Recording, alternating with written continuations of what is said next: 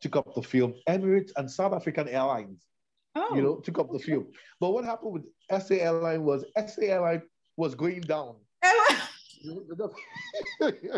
We don't talk about it. It's it's it never happens. In this country, we act like we don't know what you're talking about. What is he talking about? Okay. SA Airlines. Okay. You know what?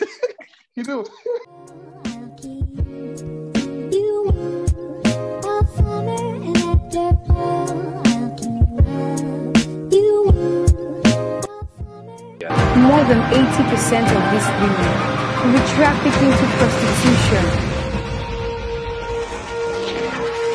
Right. Well, now that introduction is out of the way, may I start? Yeah, the floor is yours. Welcome, everybody, to Story of Her with Gina. I'm hoping that everybody is keeping warm and is keeping safe. In Africa, it's winter time. I'm going to be introducing Roy in a moment, but I don't think winter and the weather in Nigeria gets as cold as South Africa. But yes, everybody, I'm hoping is warm, but we all have to keep safe as well from COVID, and that everybody is safe from that perspective. And wherever you're joining us from, welcome. I have an exciting program planned for us. Today, we are speaking to Roy Osuji. Roy is from Nigeria, and he is a content producer and filmmaker. I'm very excited to be speaking to him this afternoon about his upcoming film. But I also just want to do a little introduction, a small introduction later on. And I just also want to have my brother here, Michael. You guys know Michael. Michael, please say a word. Word. Hi, everybody. Hi, everybody. Thank you for joining us from wherever you are joining us. I hope you guys are keeping cool where it is winter, and those of you that are experiencing a bit of sunshine and warm weather, send some love our way. As I mentioned earlier today, we are joined by Roy. We're very excited to have him here to talk about some of the work he does, but also just to talk about, I think, the industry and what it's like showing up in the industry. We're hoping that you're going to enjoy your time with us. As you watch this, please, we love hearing from you. Share with us some of your thoughts. Let us know what you think about our conversation. We will also then be posting important information. We're hoping that Roy will give us the inside scoop with regards to release dates for his up and coming projects, and where people can get in touch with him as well. Wendy was very excited to open up her platform, Story of Her with Gina, to have a conversation about some of the exciting work you're doing, but also just to talk about what it is like to be a producer in your sector. And I also think that,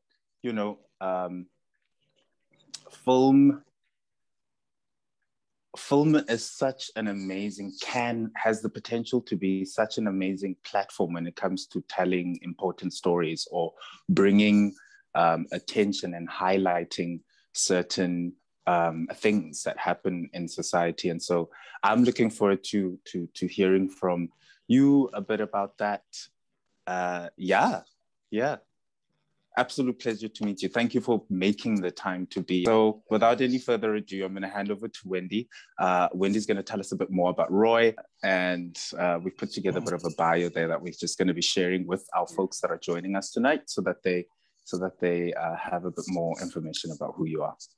I do want to read the bio out, although it will be in the description box, but for the for the sake of this conversation, I would like us to just have a bit of a background of who Roy is and where he's coming from and his intentions type of. So in 2011, Roy founded Alvary Creatives. I just love that name. I just want to know, I kind of like, Such an aesthetically pleasing name. Alvary Creatives, a media and content production company that produces radio and TV programs as well as films and documentaries. Our last project, a film advocating against human trafficking and irregular migration, was officially released to the Nigerian cinemas in 2020. It was also included in all the Emirates Inflight Entertainment entertainment programs, I suppose, up until August 2020, and has been acquired by Africa Magic Urban. Now I lost my place. Oh, Wendy, hold on to your feelings. Okay, so where am I now? Roy? Urban, Africa Magic Urban. He is currently working on the production of a film on mental health. Interesting. So you know you're going to be back here because everybody knows I'm about mental health. I'm passionate about mental health as somebody who has been down that road and is still on the recovery. So we will have him back, guys, from what I'm reading on this bio.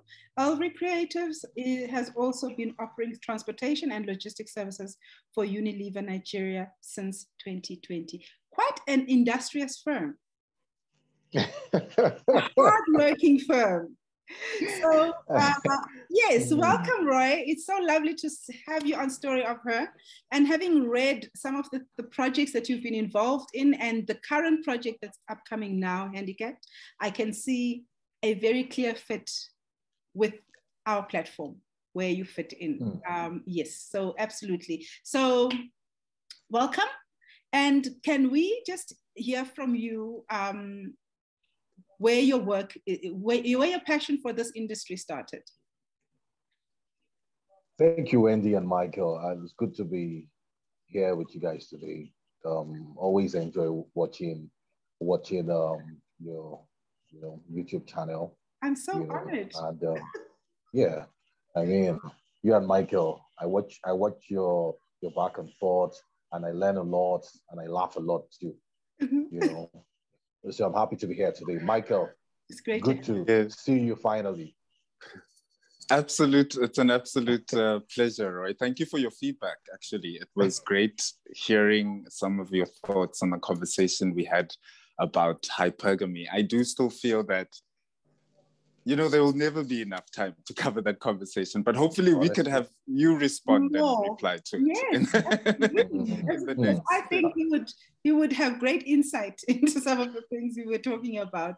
So we should have that conversation with him. And in fact, maybe it's a movie idea. I don't know. I'm just throwing it out here. All right. Maybe we'll talk about that later. Tell us. So, how did you get into the movie industry? I think I'd like to just have. It's an interesting career to be in because I imagine many people would love to be in the industry, but how did you just land in it, in the middle of it, and to the point of making your own films? Okay, so I started out as a sales and marketing person, being brand manager, marketing manager, and all that stuff. And that's professionally working with various brands. Okay. And then I met a guy who was a radio producer. So he had a program and he wanted me to sell it. And this was my first entry into the media space, the entertainment space. How long ago was this? This was in 2007. Oh, wow. Okay. Yeah, so he wanted me to sell his radio program, and he had a good idea. I was doing, I listened to the program. It was something about Africa. And I was like, okay, you know what, let me see. I never knew anything about media or entertainment. I just consumed it. I didn't know how to start, but I just dived into it. So I'll say I got into it accidentally. The opportunity came and I just jumped on it. Yes. Not knowing how to go about it. Opportunity presents itself. Yes. Yeah. So I got into it, and then, we started to look for ways to get sponsorship or adverts for each program. And then I went to, then it was 𝗖𝗘𝗠𝗘𝗦. Oh, I'm not supposed to mention any brand. Yeah, I don't know, but No, that's right. Anyway, I got to, you are forgiven. Okay. So we got to a telecoms provider, and we did a presentation. No, went to an advertising agency. We sold it to them, and they didn't have any accounts then, but they had contacts with this company, and then they gave me the contact, and we went there for a presentation. And the guy in charge of marketing was very interested, and then he said we should go to his advertising agency, and we got there, and that was how we started to get paid ads for the radio program. Okay. And then to 2010, and then I started Alvary Creatives.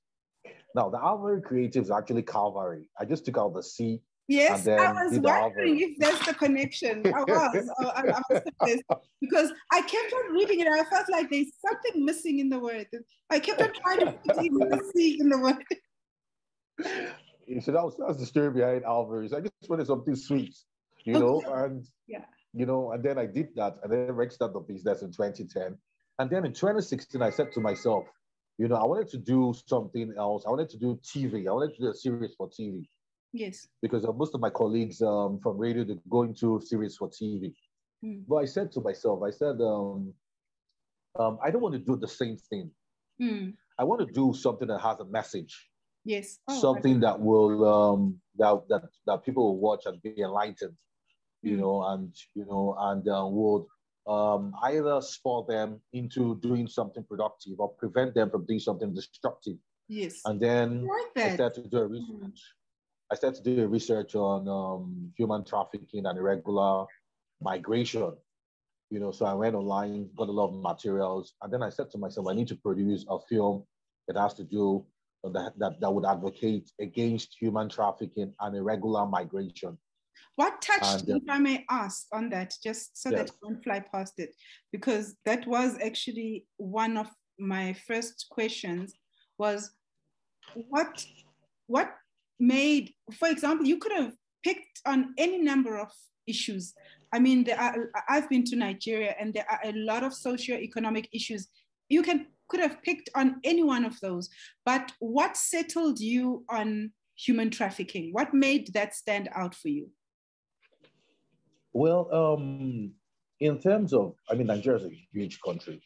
When I say Nigeria is a huge country, in terms of population, in terms of people, in terms of geographical area, we're a big country. Yeah?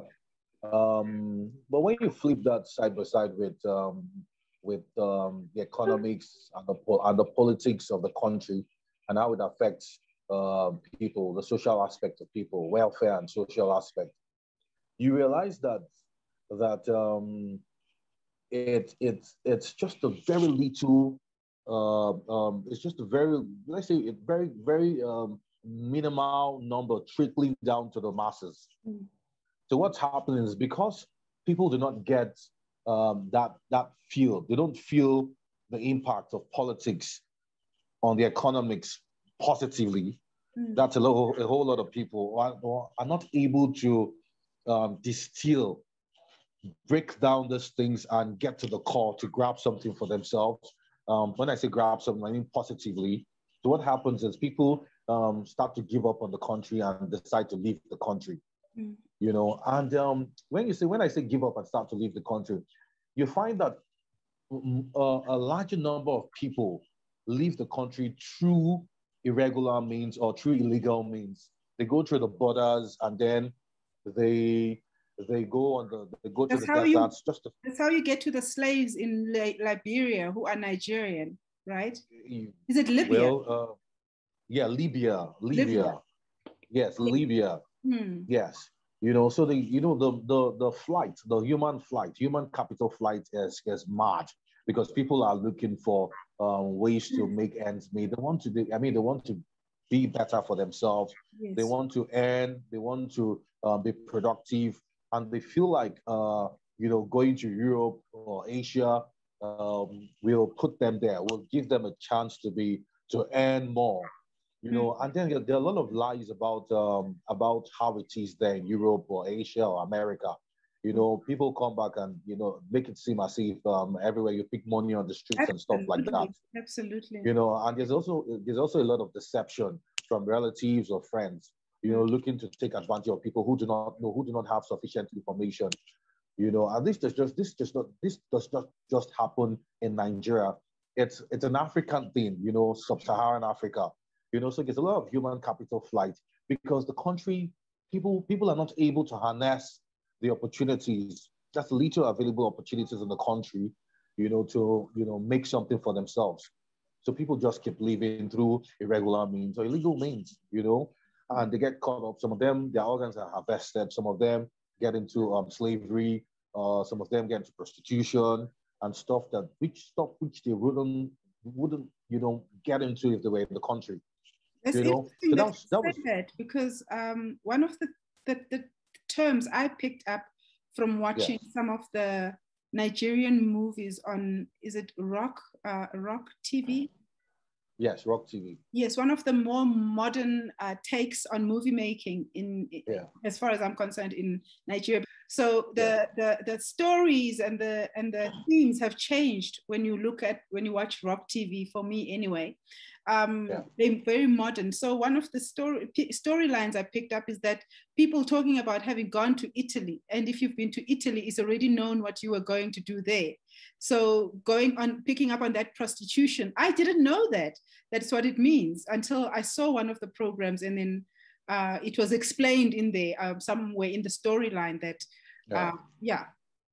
so that's what people would normally tend to. I mean, I've been to Italy, but I didn't go prostituting, you know. So, but it's a different place when you're a woman. So the story is, you're a woman and you go to Italy, the story is already complete. Yeah, I mean, it depends on how you find yourself in Italy. I think that from the research we did going into this film, most of the people who left Nigeria or who leave Nigeria through the regular path or through traffickers end up in Italy on the streets prostituting, you know, because that's the part. There's a link between people in Italy and people in Nigeria, you know, so they don't just go there and they say they want to go to the street. The people who process their papers, paid for that trip, would want them to work and pay back the monies used in it's this like journey. So that's servantry. Exactly, you know. So this was something that we looked into. I think it affects it affects women more, you know, because you know, men will likely go into forced labor, or I mean, they use their organs for something. But females, they most likely will end up as prostitutes in Europe. You get, and it's not just about being prostitutes at the end of the day. It's the journey, you know. They get to be raped, abused, you know, maimed or whatever. So it's a painful reality that's happening, and this is because of the nature of what's happening in sub-Saharan Africa. You get, you know, this is one of, yes, Michael. No. Please go ahead. Ray. Okay. I'll jump in. Okay. So this is one of the reasons why, you know, I said, rather than just do something that's completely commercial, we will walk a storyline which will put out more information about the supply chain, the process, the deception, the fake realities, or the fake information out there, you know, and you know, and the chain, which will also throw more light on the chain, how relatives sell their cousins and nephews or their relatives and put them through that part because they want to make something out of the whole thing, you know. So we decided to put this into a story and put it on big picture and push it out there. So the film, it was a very interesting, production. Weeks in, looking for, we had to get a desert scene. We had to, location was very tough for us because we wouldn't go to the north. There's a surgery in the north, so we couldn't go to the north. So we had to look for that scene in the south here, and also with the challenges with sets, with location, with so many other things. Because I mean, the film was just one of its kind. You know, it's not the regular kind of movie. Yes. I'm so excited. I'm so excited to unpack that a bit more, especially in terms of I'm really interested in some of the challenges that you potentially faced during production, because you mentioned it was 2020. So I immediately wondered, you know, was it pre-pandemic, post-pandemic? And so I want to just put that in the parking bay. I've made a note of it, but I'd also just like to respond to some of the things that you were touching on, both yourself and Wendy. I think I'll work myself from the most recent and then try and go back. I think it's interesting, you know, when we speak about human trafficking, you know, the production of human trafficking is usually associated on the female body.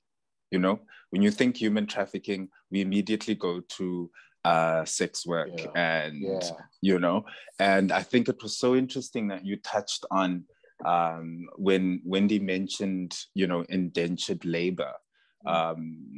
First of all, I'm surprised to think that a lot of people that have access to information still think that something like indentured labor is a historical issue and not a contemporary one, or one that we're still dealing with today.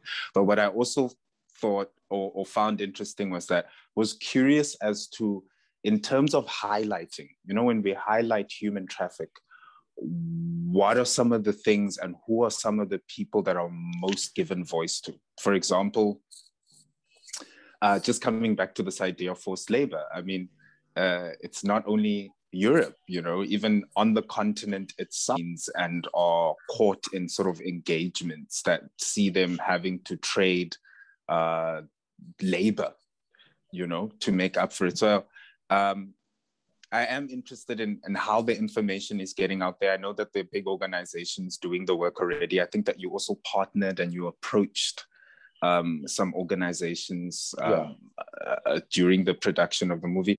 Yeah, the fact that you decided that this is what I want to do, this is what I'm interested in, and I'm going to pursue it. So I suppose my very long-winded question to you is, because you wear many different hats, and I'm interested in how did the hat of brand manager assist or help the hat of independent filmmaker, of independent content producer? Coming to a film, you know, I said something. I said the nature of our environment and how people are desperate to make a living, you know, for themselves, because a lot of people are constantly losing hope in Nigeria, in sub-Saharan Africa, in countries in sub-Saharan Africa.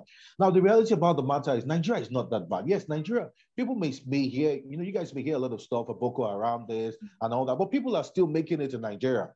Yes, you know, it's like the fact that in South Africa, when you speak to Americans, they think that we are just killing each other every day. That's just how it is. You get the point. It gets exactly. I find it so interesting that we are actually talking about this, because you know, you're in the media industry, you're in the branding industry, so storytelling, putting together information is so important, but also then like mediating that information to the public, because you're absolutely right. You know, I've always been interested in producers, makers, content makers that in some instances speak from the outside.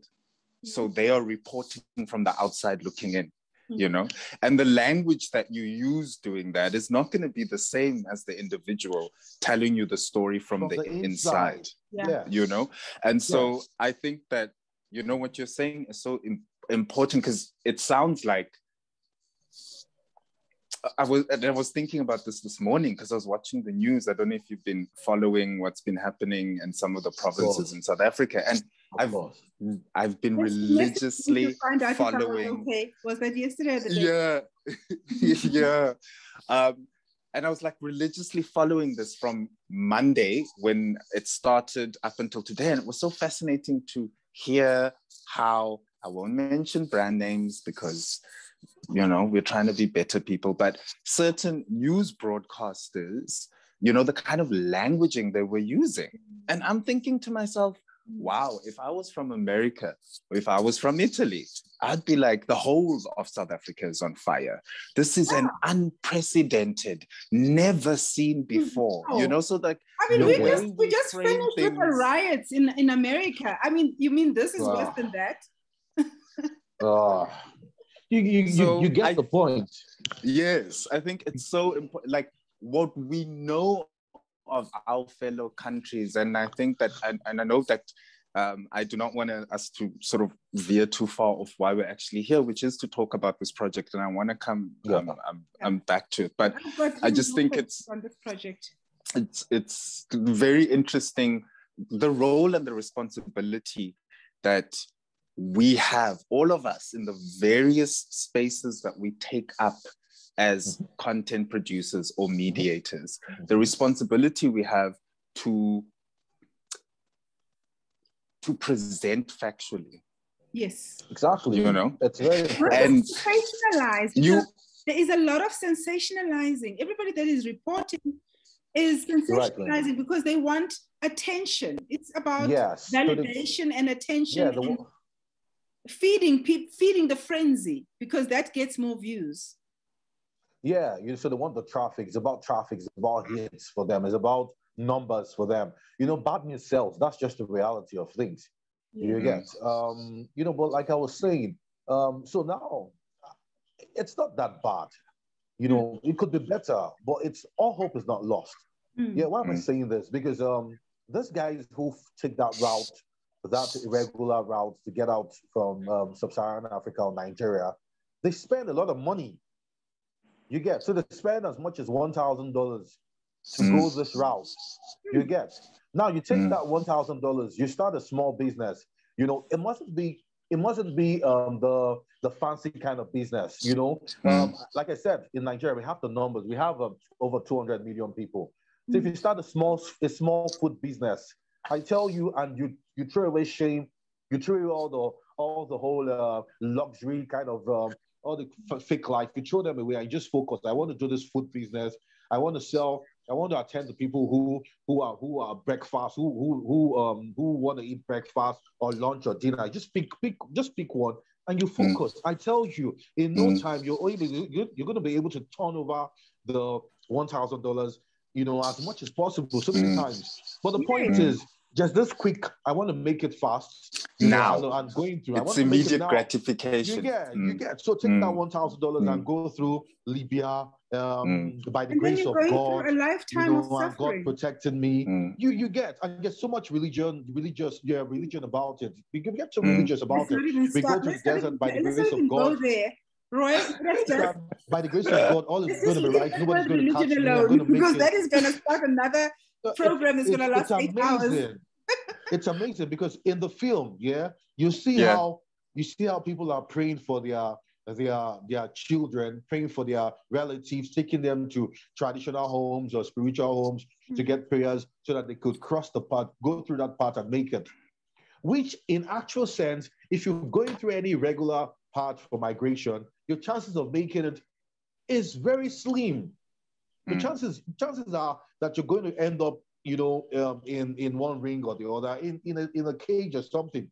The chances are slim. So why do you have to go that route with $1,000? You know, and sometimes they borrow to go through this route. So we get back to the film. The film says that, look, you see this why route, should we see this? Chances, why should we see this film? Why should we see this film? Why is from a, like, just for those that are going to be watching and those that are tuning in to see this, this because is why you should see this film. He's about to make that statement. You know, like, because there's so many important things you touch on. I do think that, like, the reasons that force people to take these kinds of decisions, and I think already, you know, the lengths that people go through to make that journey across the oceans or wherever it is they're going.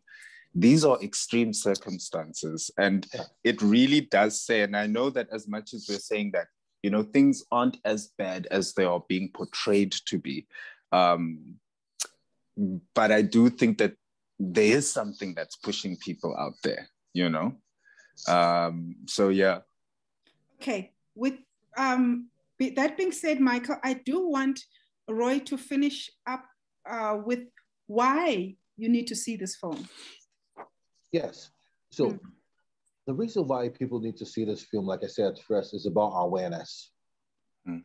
Now, it is not a sad film. It's a film that mixes reality with comedy. It's about hope. It's about the story. It's about an opportunity to restart your life, even after you failed. Because the film doesn't just end up with people getting into prostitution. It ends up with people who were deceived and eventually tried to escape and escaped and got back to the country and restarted their life and eventually made it in the country. So not everybody will get out of Africa. Not everybody will get out of Nigeria or Sub-Saharan or South Africa. Not everybody's going to get out. Yes. But it's about hope for those who have tried and have been able to escape, for those who are looking to get out and cannot get out, for those who are not thinking about that route. Just hope. Just hope in Nigeria. Just hope. Living in Sub-Saharan Africa. To expand on the person in Nigeria thinking about it. What is the truth that this film is going to what truth is it going to show them? Why do they need to watch it before they make that final decision? Okay. So first, it's, like I said, it's about awareness. It shows that the irregular part is a dangerous part, is a dead part. It also shows that just a regular part too. So we're not saying don't migrate. Yes. So we're saying if you want to migrate, why not do it the proper way? Yes. You get the point. So just the regular part to it, you know, that's what the film shows. It shows that if you're not able to wanting to leave the country, but just make sure that you are safe, because chances are you will end up an indentured servant or prostitute or a donor. Yes. So that's what we're saying. There's nothing wrong with migrating, but do it the right way. Yes. Don't be too trusting. Don't be too trusting. There's so much information out there. You can educate yourself about ways to apply for visa. You know, you could. I mean, the lead character was trying to read, trying to go for medicine. That's what she wanted to do, but she didn't have sufficient information to get her on this path the regular way or the legal way. But because she was trusting, she trusted in a relative. She was put on that path and eventually trafficked, and she escaped and found her way back to achieving what she wanted to achieve by going on that path in the first place. So the point is, there is enough information out there for you not to end up being trafficked irregularly or being trafficked at all. Yes. So you need to, the film is about going out to get the proper information before you go on that path. We're not saying you don't migrate. You know, freedom of movement is part of the UN Act. You know, so you can migrate, but do it the proper way. But if you do it the regular way or the improper way, chances are you end up either dead, decapacitated, handicapped, or dead. You know, so that's what we're trying to say. Okay, before we go to the word handicapped, I have just one or two questions left. My first one was in addressing human trafficking, because human trafficking is not a popular topic. I've only really seen human trafficking being handled as a regular topic when it comes to movies that are about the drug cartel, you know, the South Americans and America and so on. That's where I've seen a regular presentation of the human trafficking theme. But generally, it's not a topic that is, you know, regularly picked by other movie houses or other cultures or countries. So, did you experience any type of pushback in spreading this message? Yes. Okay. So before while we were production, that was pre-production. Our distribution part was taken to public places and just enlighten people. That's what we wanted to do with the film. Yeah. It was about creating awareness in public places where people who couldn't afford to watch, to go to the regular cinema and watch. That was the whole objective. Yes. Now, it meant we had to partner with certain organizations and stuff like that. Now, I don't want to call names or, say stuff. How I wish we could. But I tell Name you and something. shame. I We also don't want to be taken to courts. You see, it's. I mean, we had people who we partnered with. Of course, we had partners. We have partners on the film, on the production. However, it was a big challenge. It was a big challenge getting the government to come in on this. Okay. We wrote to the presidency. We wrote to the presidency. I mean, the vice president, fantastic guy. That's Nigerian vice president, fantastic guy. We wrote to him, and then he took it up and directed us to or pushed or will I say minuted to the agency in charge. Now we have a partnership with the agency. Of course, there's been a lot of internal issues, changes at the helm of affairs at the agency, but we have a partnership. We haven't yet been able to put pen to paper on that partnership because at every point we try to sign it off, then there's a change, in leadership, and then it's like you start all over again. So it's been a challenge, but the partnership is we're almost there with the partnership. Hopefully, before the end of this year, we should be done with it. Then COVID came up, and that became a challenge again. And our world stopped. Now I say something to you. Now the initial distribution plan was we're not supposed to. I mean, we've never thought about making money from it because human trafficking is a big deal. Yes. If you look at the illegal trade business in the illegal trade industry, the topmost on it is arms. Arms trade is a big deal. Yes. That's number one. Then you have drugs, and then you have human trafficking. So these are the top three businesses in the illegal industry or whatever they call it. So it's a big deal, and the world is beginning to shine more light on it. Awareness is beginning to come up more on it, and that's what we're trying to do. We're trying to lend our voice to this whole thing. Put content out there that people can actually watch and relate to. So because of COVID, what we had to do was pedal on the public exhibition and go to the cinema. So we got into the cinema February 2020. Now the thing about it is our cinema was supposed to start on a certain day.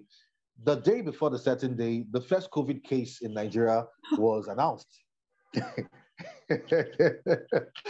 So again, big problem. Big problem. Do we withdraw? I mean, we had, with cinema, you need to spend some money with marketing, PR, whatever. So we had put out cash out there, made some investment. And then they announced the case today. The next day we're supposed to start our cinema run. So the question was, do we withdraw? Or do we just let it go?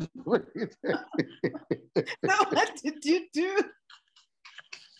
So it was like the world was against us. It didn't want us to come out. Oh. It didn't want us to come out. The parts of phones were not working with you. Wow. Okay. But good thing about it is just before then, Emirates took up the film. So Emirates took up the film. Emirates and South African Airlines, took up the film. But what happened with SA Airline was going down.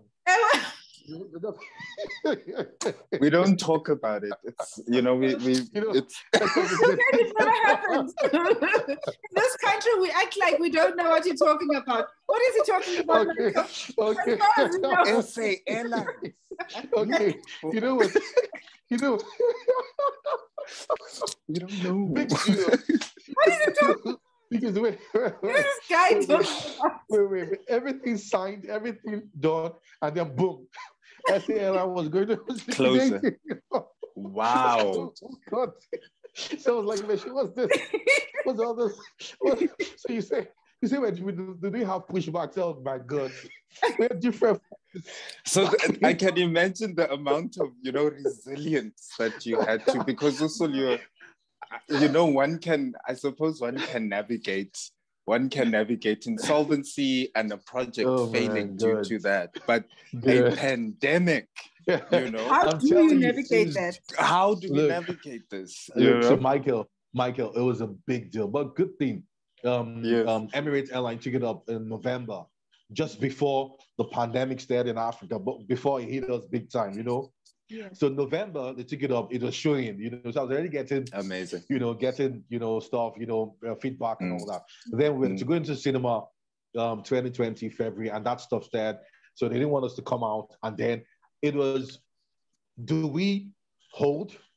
Now, it wasn't just holding, but how long do we hold for? Yes. That was the question. No. Having made the investment, how long do we hold for? How long? You get now, let's say I said, okay, let's hold. The next question is, at the point where we would now say, okay, maybe they say come out and then the cinema start to open, would our film be top priority for distributors? Because then there's other films which have been put on hold, other Hollywood movies and other films. Would we be, So these were the questions I asked myself. Now, what was going to be we've made investment. What's going to be the return on investment? Yeah. At that period, because we're going to lose. Yeah. So I said to myself, I told my team, I said, you know what? Now there's still speculations out there. Is COVID real? Is COVID not real? Let's just push. So we let the cinema run. You get. Because at that point, people were still saying, "Is COVID real?" A myth. Yeah, it was still a myth for a lot of people. Yeah, so it was like conspiracy, but man, did it affect us big time? It did. Big time. The conspiracy became real. Yeah. But then again, I said to myself, man, Roy, you need to just keep pushing. So I told my guys, let's push that out. Let's put that apart. Let's just keep pushing. And then Emirates reached to us and said, please. They were supposed to take it for 6 months, and they said, please extend till third quarter in 2020 because of the pandemic. And they said, extend for free. And I said, again, for free? Well, okay, the film is about awareness. It's about awareness for us. To your altruistic intentions. Yeah, and I said, okay, fine. Let it run for free. Yeah. Let it run for free, and then that continued till about August or thereabout, and then we went off that run. And then in last quarter in 2020, I said to myself, okay, again, what can we do? Meanwhile, we had reached out to a lot of people in South Africa, distributors, channels, exhibitors, whatever, just to take the film. But it was very difficult. We kept getting no. And then I went to, I spoke to some other distributors, and my distributor in Nigeria told me, Roy, we have X and Y and Z. They want to take up the film, but for a ridiculous amount. And I'm like, no, we won't take that. And I said to myself, let's reach out to MultiChoice. So we reached out to MultiChoice and we started the conversation. And then they said, fine, let's do it. And then we agreed and signed the contract. And then the contract is going to be for 2 years from October. I said, fine, let it just run for 2 years, no problem. And then I said to my team, we need to start another film again. So now, I would love to know, are we allowed to be told what the name of that film was? Because I noticed in your bio, you didn't mention the name of the film that was running on Emirates. So the name of the film on Emirates is Handicapped. It's Handicapped, the same film. Okay, the same film. Yes, the same film. Okay. The one that was released into cinema. Okay. Last year, yes, in 2020. Okay, so when you say you're going to give us release dates for now, how does that work? Okay, so I don't have release dates, no official release dates yet. Okay. Okay, so I need to tell you something. The way it works in Nigeria is different from the way it works in South Africa. Okay. You get. Now in Nigeria, we don't have a film institute or a village or something. In South Africa, you have the structures where you could go and then, you could get some funding for your film and stuff like that. Yes, there's a structure in South Africa. You have big studios. You have big studios in South Africa. I don't want to mention names, but big studios. I was at Discop the last time, And then, you know, we saw, you know, I saw big studios there. They're doing some action film, jumping off cliffs, doing stuff inside. You were in a studio in South Africa and you didn't see me. No, that was when I came in 2016 now. That was 2016 now. We saw. Oh, okay. I saw you. Oh, that was the reason you came. Okay, yeah, I was about to be offended. Okay, it's fine. Okay, so you know, so the way it works there is quite different here. You know, so here you need to source for funds yourself. You have to get out there, roll up your sleeves, and go and look for funds, either to sponsorship or through grants or stuff like that. So it's quite different here. That's one. You need to look for distributors yourself. You have to take your film and go and sign the deals by yourself. You get, and you need to. I mean, everything. It's basically you doing everything by yourself.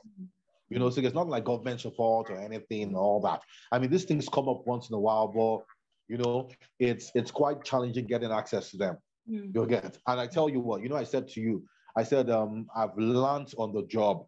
You know, being a producer, I've learned on it. I keep learning every day and keep, you know, knowing how to do things much better and all that.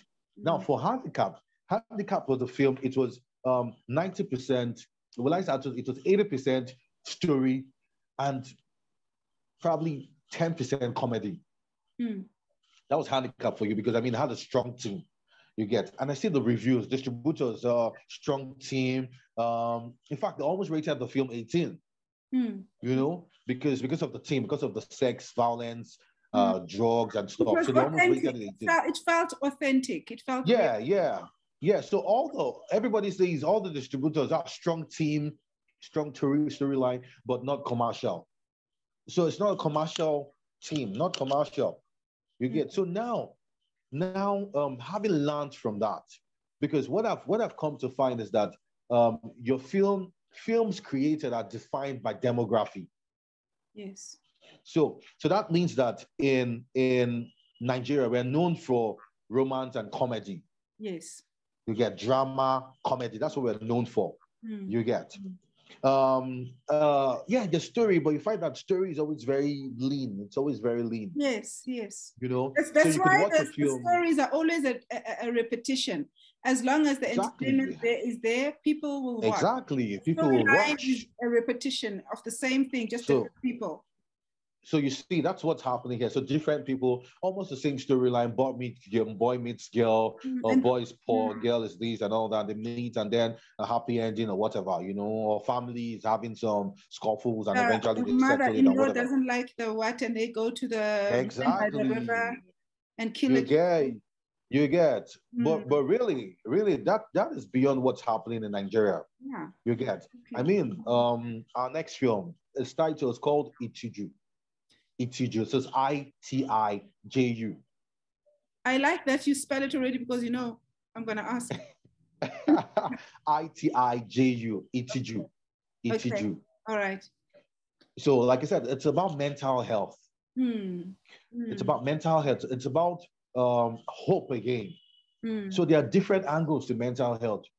People, the reason why people suffer from various kinds of mental health is largely because of some undiagnosed issues or some trauma or some psychological issues affecting them in their home, in their, you know, with learning, with, you know, it could be autism, it could be anything you get, but they don't know because chances that people are living with these things here chances are high.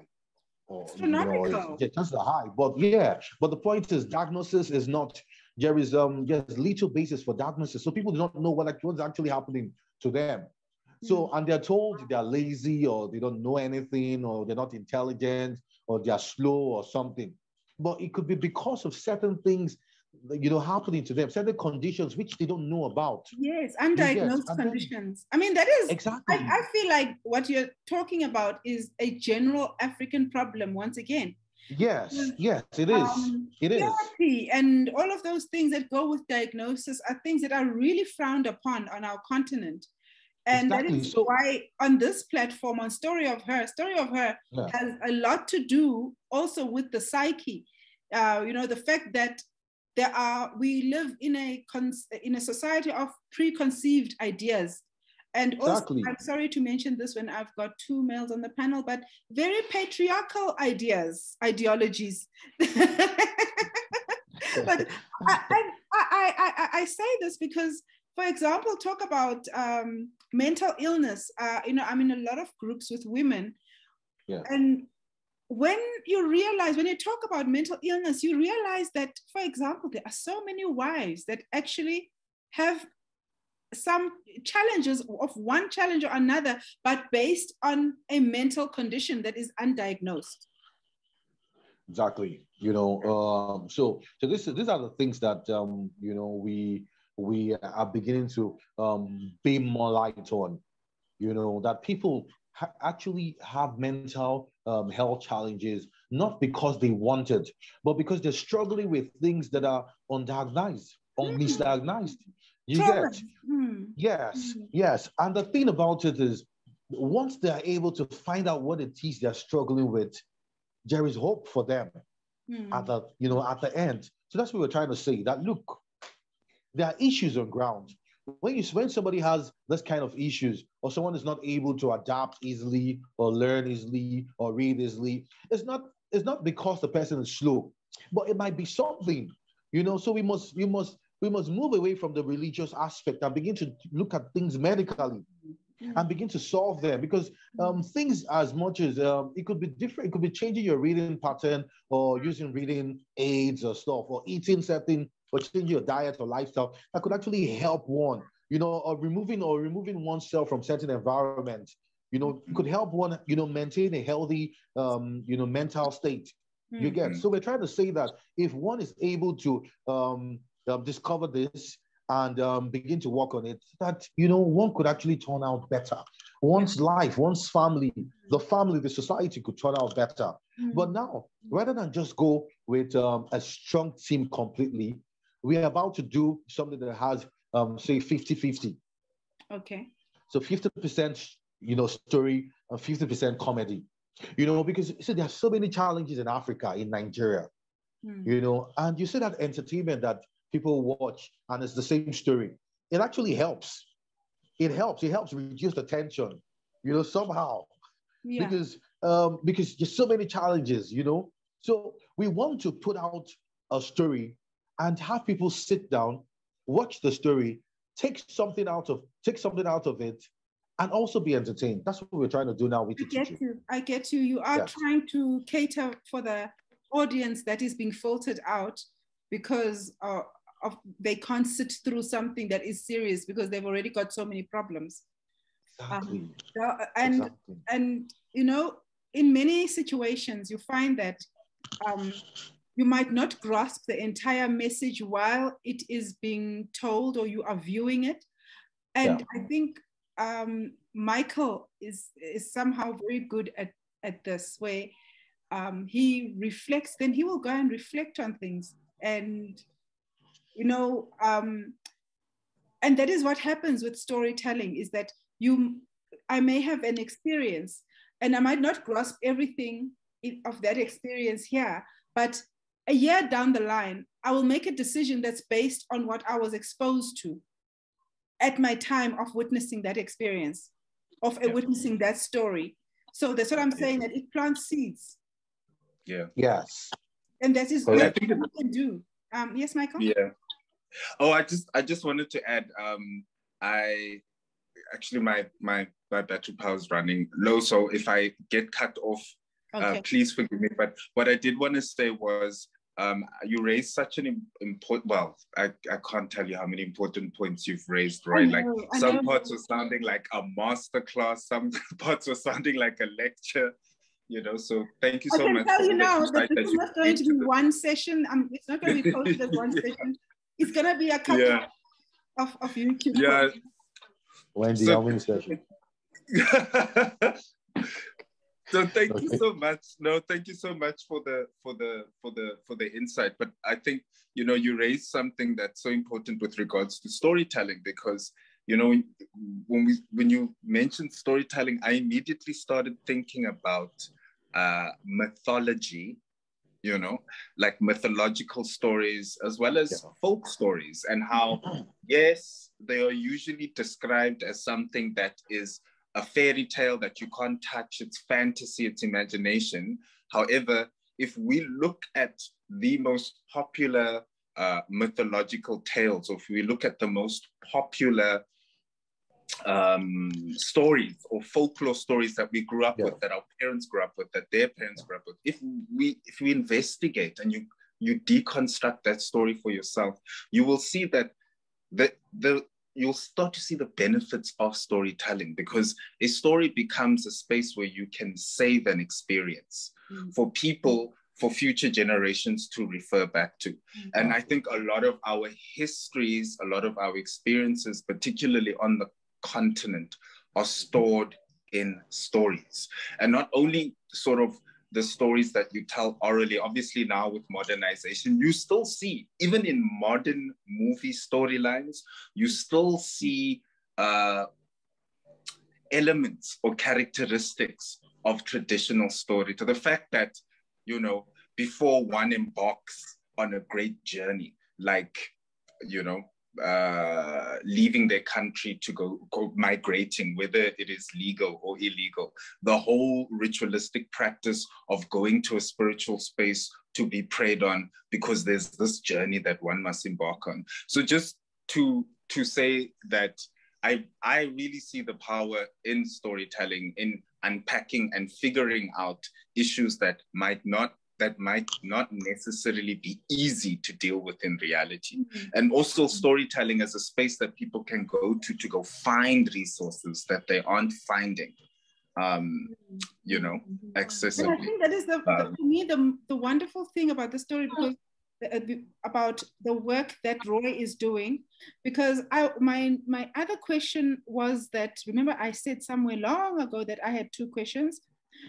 I wanted him to just compare for us the reception from the people in Nigeria who experienced the movie to his clients outside of Nigeria. What was the feedback like? What was the response to your work? Because obviously you are telling a story that is, because I've realized about this, maybe not only about Nigeria, but about South Africa as well, we tend to deny the bits that we don't want to admit are happening in our society. You know, we tend to not want to admire anything that brings light onto that. So I was wondering if that was your experience. How did you experience it in terms of how people experienced it and responded to it in Nigeria and outside? Well, when I look at the response of people watched it for various reasons, you know. So you take a sample of some people. I have people tell me, "Wow, nice one, good story, great awareness, great storytelling, and all that." They enjoyed it. Yes. Then I have some people I got feedback from some cinema goers who went into the cinema with their girlfriends to watch something that would be very romantic, but saw a story with a strong theme, and then they were disappointed. So it's quite well, the truth, that's the thing, that's what I'm trying to get to, is that we don't like the truth, because the truth tends to be unsavory. It tends to be unpalatable, you know? No. When to see, I think it's when you say you don't like the truth, it's the truth means different things to different people. You get. So if you take a small sample of people, you find that small sample has different, it's a mix of different personality with different needs. You get. So somebody who needs a romantic space, they don't in the need dark cinema, they don't need a strong team. You get. Or somebody who goes to the cinema with the hope of learning something, sees it as like, wow, I really need to push this, or I really need to begin to rethink my whole plans and all that. So you see, that small sample has different people with different needs. So, it all depends on who the people are. You get.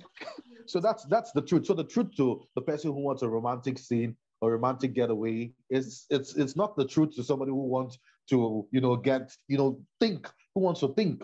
Yeah. So that's the situation. But now my point, Roy, is that the truth is inconvenient. Of course. Do you understand? Of course. I'm speaking from that point of view that, okay, you went in. I mean, I experienced this with my kids. We go for a movie, we think it's going to be like this, and then we still sit through the movie. We come out either being entertained or having learned something. We're not dwelling on the fact that I was actually not looking for an action superhero thing. We were going for comedy. But that does not stop us from enjoying the action. Do you understand what I'm saying? So my point goes back to my point of, they went for romance.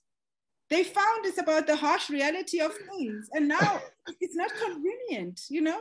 Yeah, I mean, probably it made him lose the chick he took to the cinema. Okay. So you see, You created relationship problems. you get the point.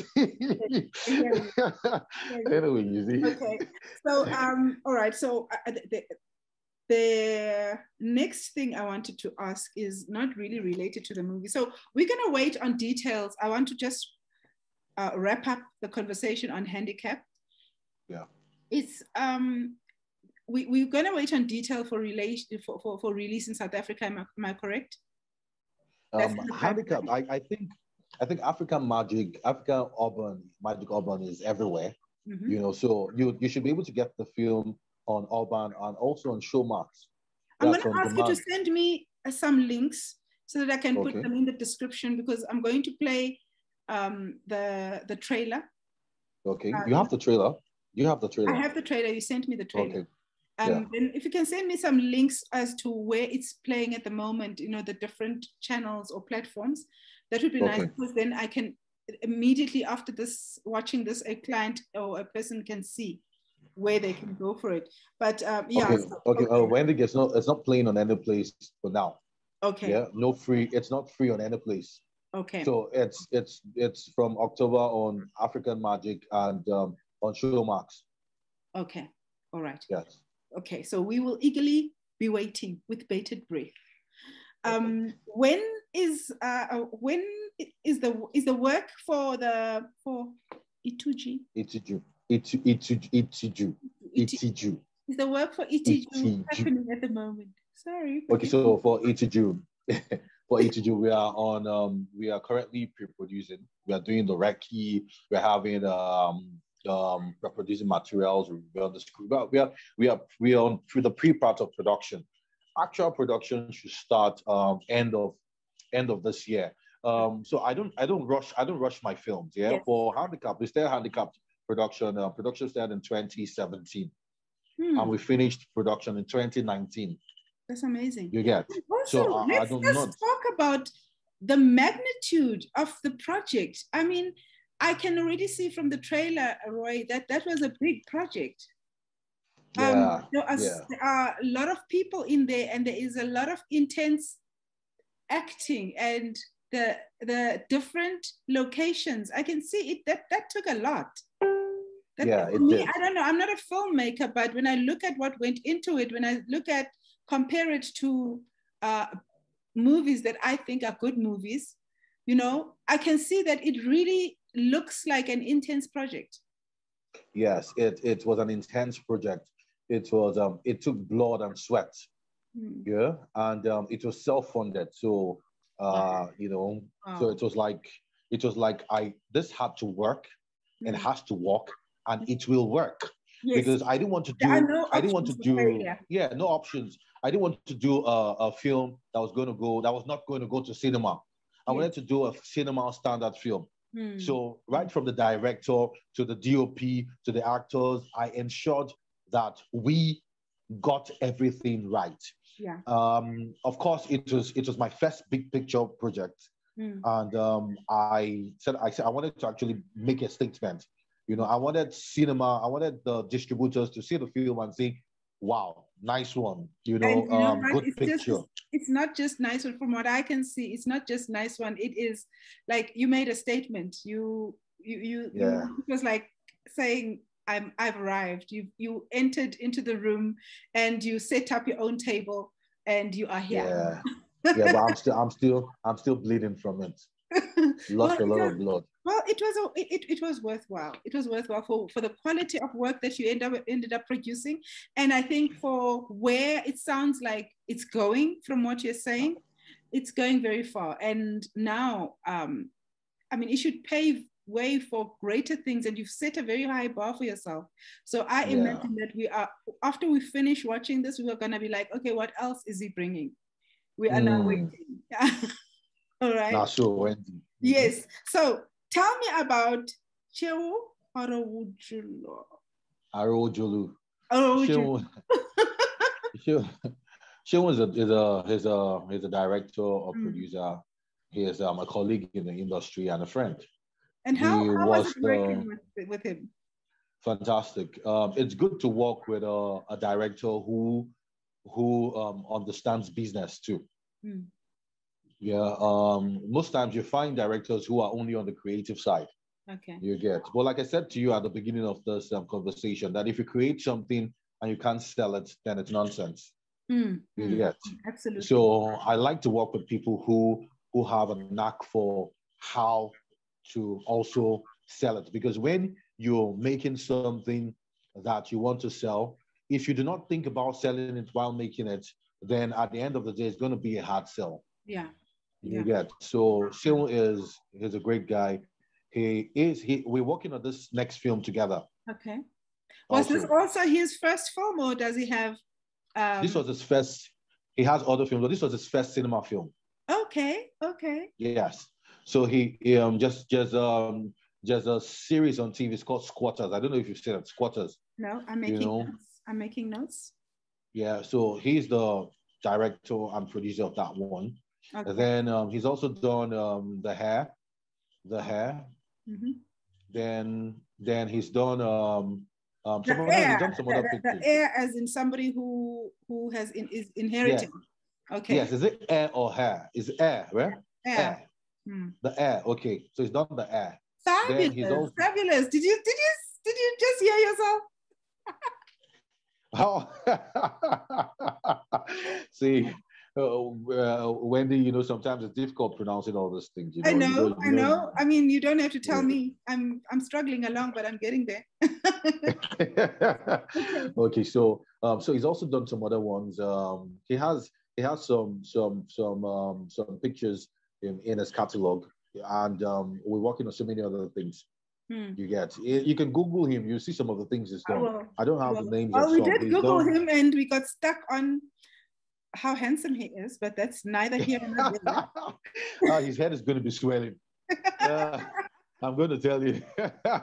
If I tell him that his head is not swelling. Okay, so there is one more thing I wanted to ask, is that in the next couple of years, where do you see yourself? I mean, like, I think you when you speak, you're so humble, because you speak as if you haven't arrived as yet. I think that you've made a great entrance. So what are you hoping to achieve? What do you want to achieve on this journey? What milestones have you set for yourself? Okay, well, I'm building the business. I see myself first as a businessman before anything. So I'm building a business that has in its conglomerate a production outfit, a media outfit, media and advertising outfit. I see we're going to have a studio. That's a big studio where we produce films and stuff like that. Okay. I don't know how it's going to come. Most times when I think about things, I don't think about the how. Yeah. I just think about, I just think about doing it. I agree with the philosophy. You just need to start, and the how takes care of itself. Exactly. So I find that most people who keep thinking about how to do it and keep thinking about how to fine tune it and this and that never really get anything done. So I just think about something, and then I think about building a team around it, and I just say, look, we're going to get this thing done. I don't know how we're going to do, but let's just start. You get. Yeah. So I see that I'm building a conglomerate of production outfits, a studio. Conglomerate. I like big words. Yeah. I like big words that mean important things that bring money. Yeah, you know, South African ladies, they are quite, you know, they have it big. Yeah, so, you know, I'm so, not trying to you know, contradict anything you just said. okay, okay, okay. So it's gonna have a, like I said, a production outfit, a studio, media advertising. Then it's gonna have logistics and transportation. We already have that, Lovely. Yes, and then we're gonna do so. I see Tom Ford. Yeah, Tom Yeah. Ford. You know, he's a director, a producer. He also creates products. You Yes. know, he has a business. You know, that's how I see myself. You know, Okay. Amazing. I like his business, his creative Acumen. business side, his business acumen. Then I like his ability to think about something and achieve it, create it, and see its end to end sites. You know, so he sees the creation to the distribution and sales and the whole building part of it. So I see myself as a Nigerian Tom Ford, who's going to create things. You know, of course I'm straight. So he's going to create things. You Like know, a as the train. years go, your dream Yes. does either get bigger or get streamlined. So Yes. you are allowed to dream as big and as wide as you want. Yes. And you're allowed to change things along the way as you discover bigger and Exactly. better See, things. yes. You see, one thing I've learned, or I have told myself is opportunities. Open yourself up to opportunities. When they come, think about them, jump on them, ride on them, and just take that ride to wherever it takes you.